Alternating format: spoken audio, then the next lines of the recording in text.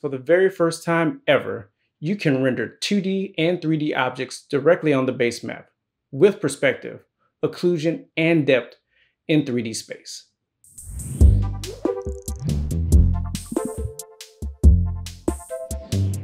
The vector map is made possible by WebGL, which renders the map client-side using the device's GPU.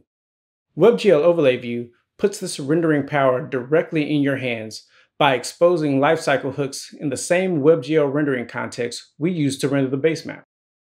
We're also introducing a new moveCamera API that lets you simultaneously change the tilt, rotation, center, and zoom of the map. Call moveCamera in an animation loop, and you now have the ability to apply smooth camera animations to the map. And as always, happy mapping. You have arrived.